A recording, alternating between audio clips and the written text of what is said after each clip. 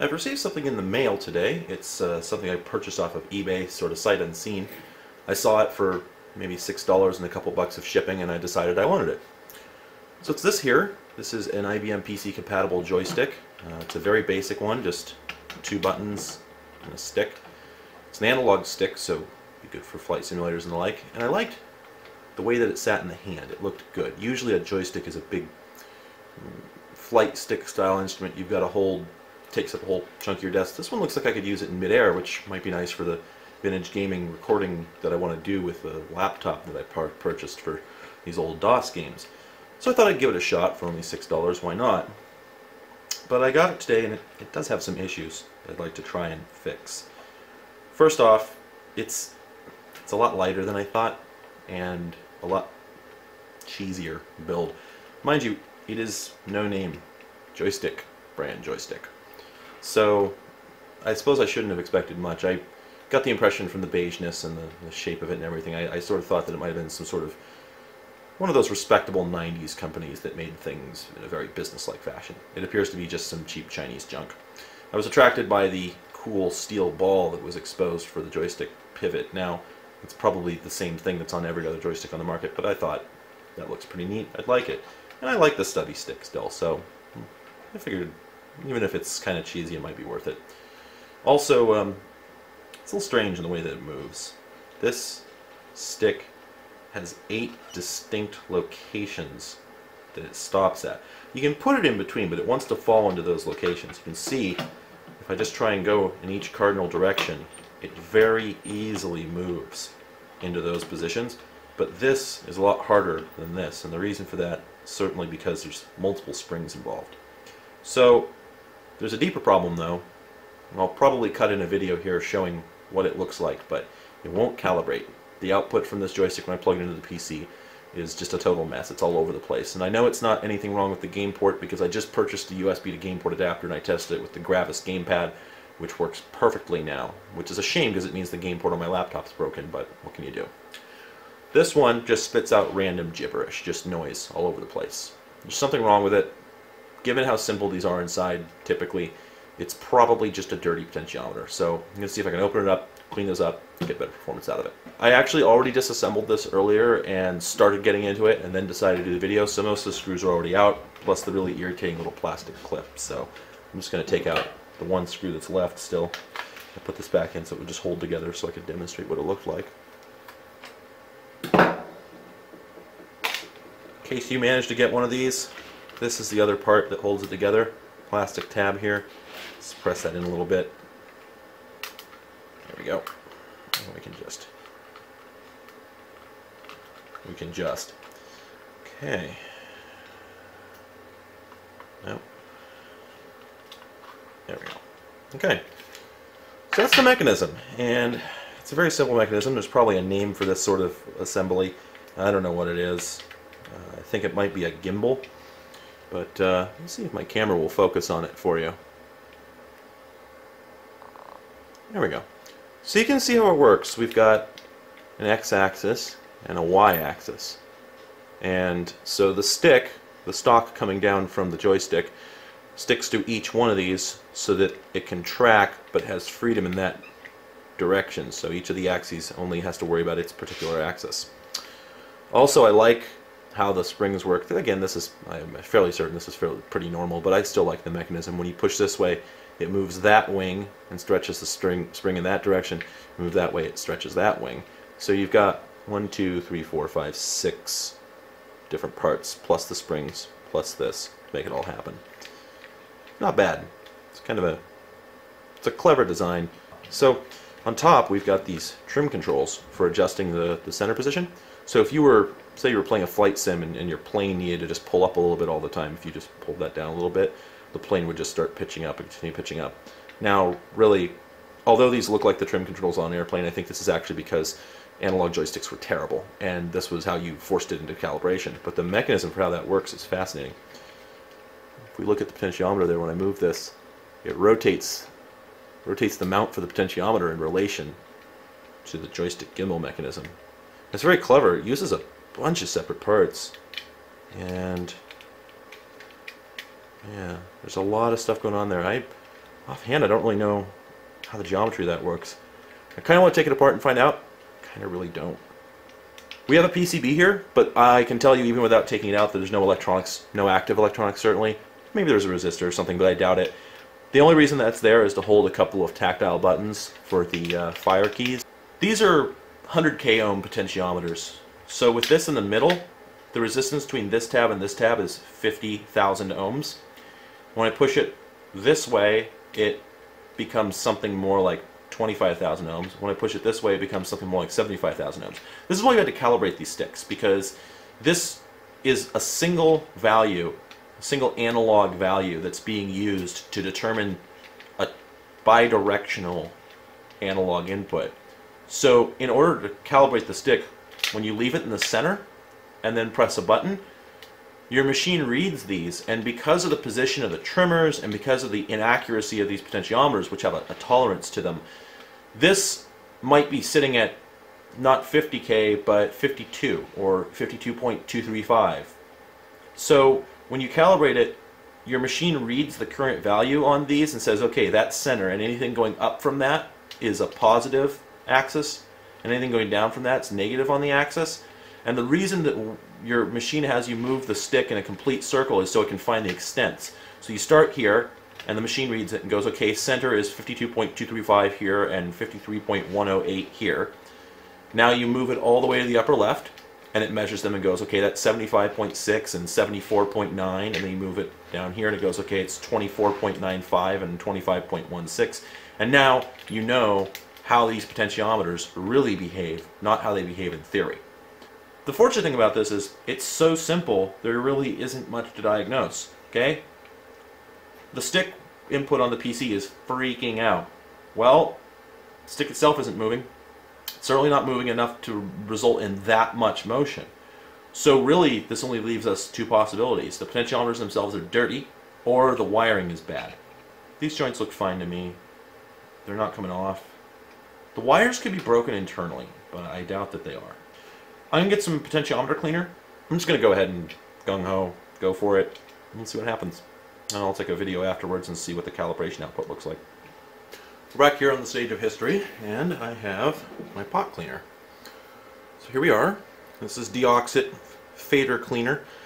This is, I think this is the high-end version. I think there's a high-end and a low-end. This is the expensive stuff, I think. Let's look at a map first. There we go. I don't think this will harm the surface on my desk, but I also just don't want to wipe up the grease. And let's make this easier on ourselves. Pop this out. Here we go.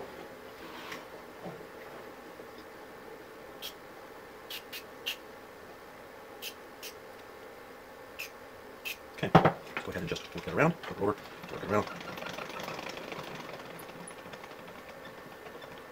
I'm going to do is I'm actually going to blast a little canned air in there, see if I can get some of that moisture out. Okay. So that will probably do the job. So I'll put this back together, demo it, see how it works. I've just realized that I forgot to take a video of it before I fixed it. We'll find out if I fixed it. So you'll have to take my word for it that before I did this, when I plugged it in, it was just jumping all over the place. Random output. So, we'll see what we got. Alright, here we go. Okay, now, let's just move this.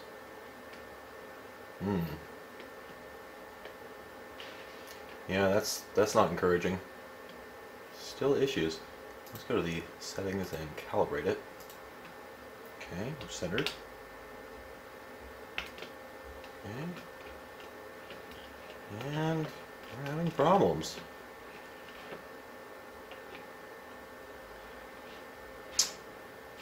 You know what might be going on?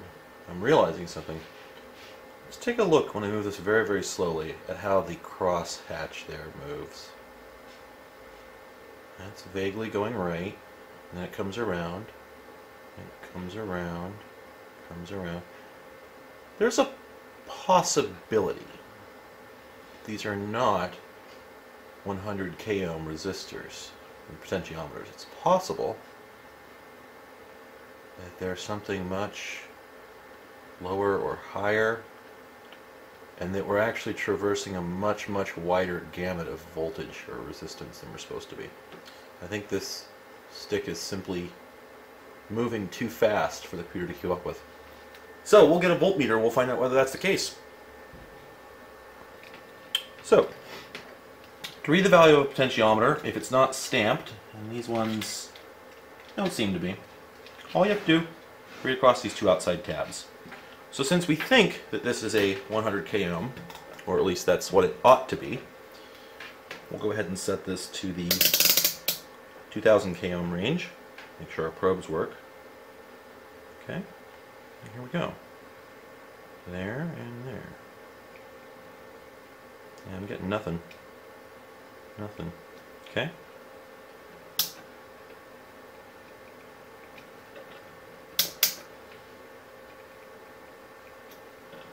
Must be going the wrong direction. I think it's actually very high, not very low. Let's try here.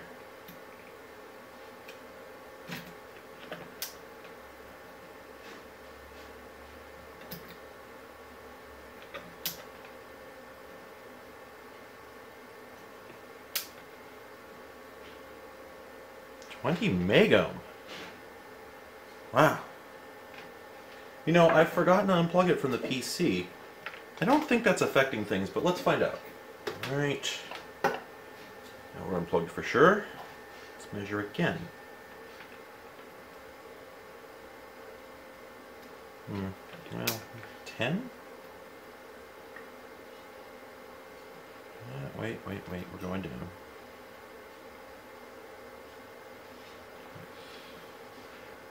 .3 megohm. Okay, so it's 1300 K. Let's see if the other one's the same. So I was wrong about it being 20 megohms. That was including the resistance from the computer. 1300 K ohm pot. Why would they do that? I'll do some research. My understanding was that these were supposed to be 100 K. We'll be back. This is the video I'm using just for audio for the computer. Alright, so let's look up IBM game port on Wikipedia. Okay. Pin 3 here is noted as X-axis for joystick 1, 0 to 100 k ohms. Let's see if we've got anything else here. Analog channels send voltage into the line through a potentiometer in the controller, 100,000 ohms, and into a capacitor. So yeah, that's definitely wrong. Let's try this one. Can we get a schematic for one of these? Variable 0 to 100 k ohm. There they are. So this is for a gamepad. So this is using push buttons in order to create the joystick inputs. If I'm reading this correctly, yes. Here's your up, here's your down. Your up connects to 50K, so middle of the range, and your down connects to 100K. So, okay, we've got 3 different references here, including schematics for building one, demonstrate, yes, that should be 100K ohm. I don't understand why this isn't 100K ohm. It seems to me that the only answers are that it was designed for use with machines that had an incredibly wide calibration tolerance, or it's just simply built wrong. I don't know what else to think. Now, these are standard components, these potentiometers. I could disassemble this and put the correct pots in there. And I think that, just out of pure curiosity, I think I'm probably going to do that and see if I can make this thing work. I don't know if I actually have them here, though. If I have some 100K pots, I'll go ahead and do the swaparoo, but if I don't, then I'm probably just going to call this a loss. Let's see what we have. So this is about where things started going wrong. First I had to measure the size of the pot, I had to figure out how it was mounted into the plastic chassis, and then I had to play with that, and then I had to fight with that. Had to start taking out more and more screws, which is already where a project is going wrong. They're little tiny fiddly screws, so I had to really get in there with a smaller driver, and they're stuck in the plastic good and trapped into the gimbal, so finally got it apart. And I couldn't figure out how to get the pot out of the plastic bracket that it's mounted in. It seems to have a screw head on it, but I couldn't tell if it was screwed in place or glued or what. So I thought maybe it was had a thread on it, some sort of custom job. Never seen that before, but maybe, right? So figured I'll try unscrewing it, screw it out of the plastic chassis.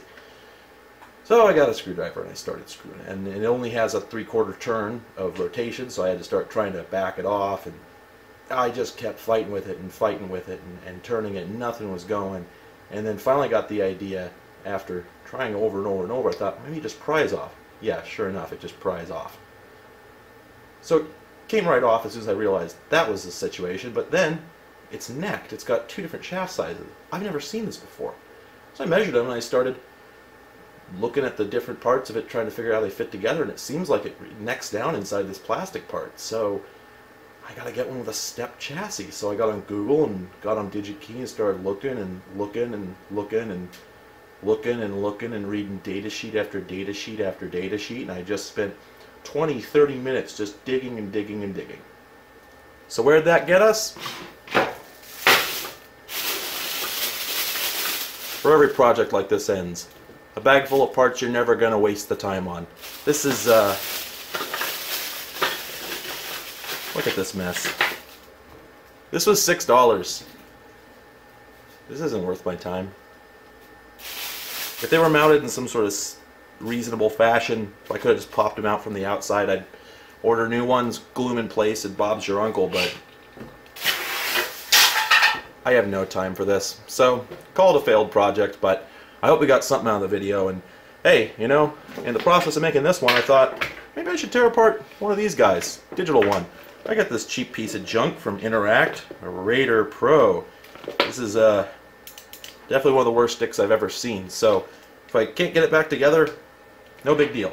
But if it is digital, if it's got rotary encoders, maybe we'll learn something about how they work, and hey, maybe it's interesting enough to put an oscilloscope on. So maybe out of this video we'll get another video. Have a good day. Hope you enjoyed it.